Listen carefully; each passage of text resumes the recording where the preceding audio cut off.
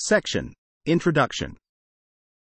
In this section, we explored how large language models, LLMs, like GPT-4 and Gemini have transformed artificial intelligence, AI, by excelling in language tasks such as understanding, generating text, translating, and programming.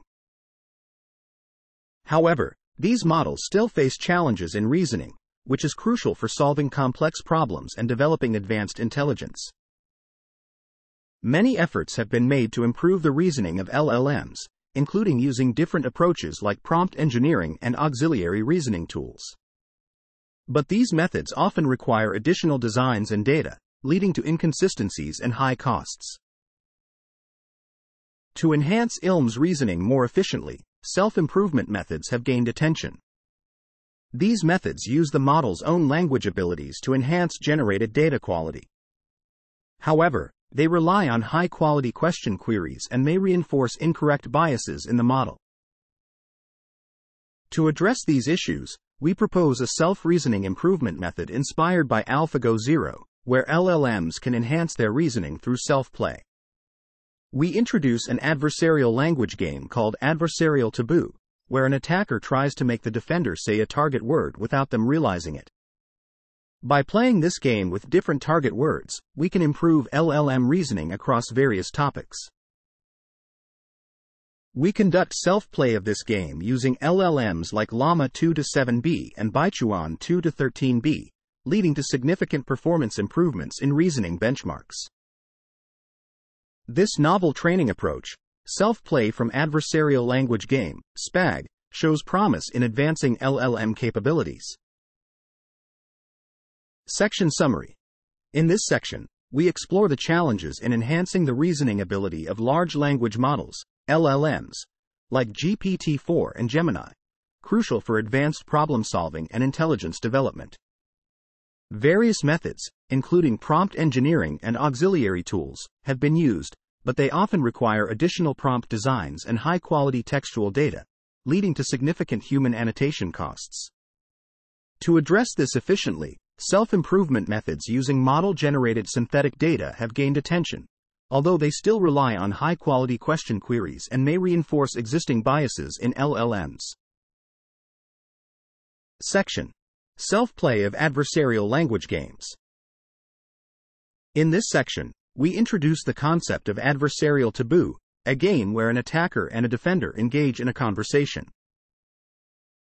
The attacker is given a target word that the defender is unaware of, and the goal is to make the defender say the target word without realizing it.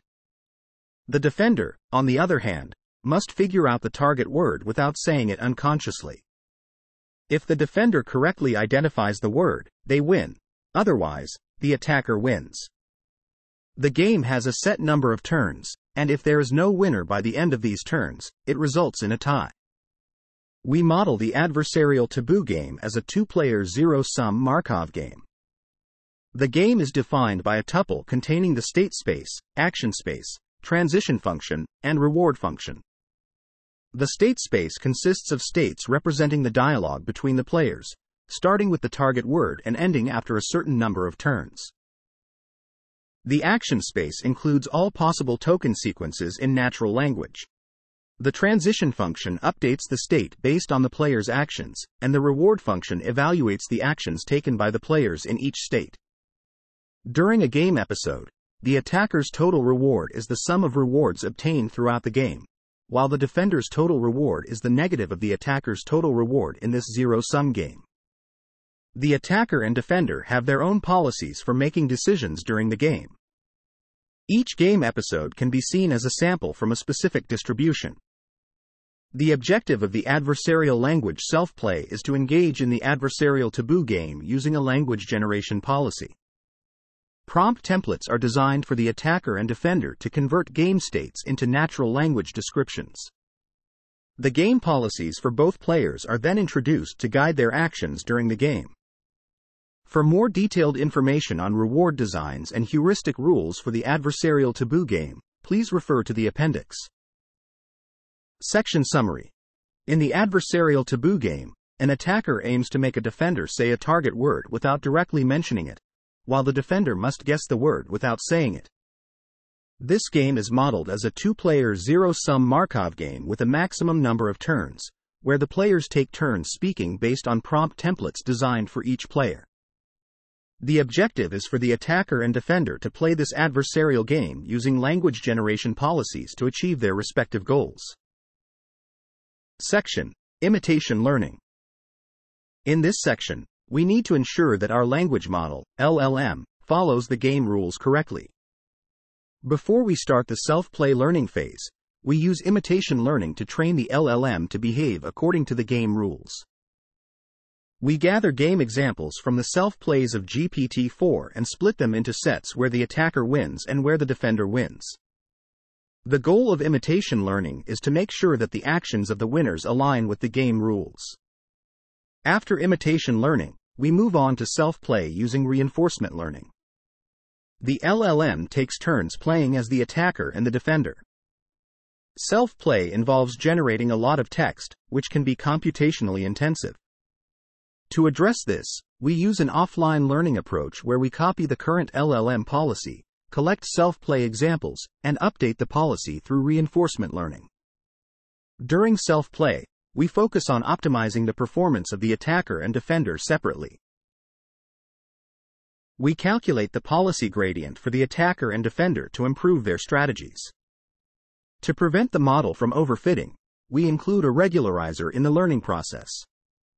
However, training instability can occur due to negative advantage values and exposure bias. To address this, we select episodes with positive rewards for the attacker and negative rewards for the defender for training. This helps improve the effectiveness of the training process and ensures that the language model learns to play the game better. Section Summary. In this section, we ensure that the language model, LLM, follows game rules by using imitation learning before self-play. The self-play process involves the LLM playing as both attacker and defender alternatively, with offline learning to update the policy through reinforcement learning. To address training instability, we select episodes with positive rewards for attackers and negative rewards for defenders, optimizing the self-play of adversarial language games, SPAG, objective.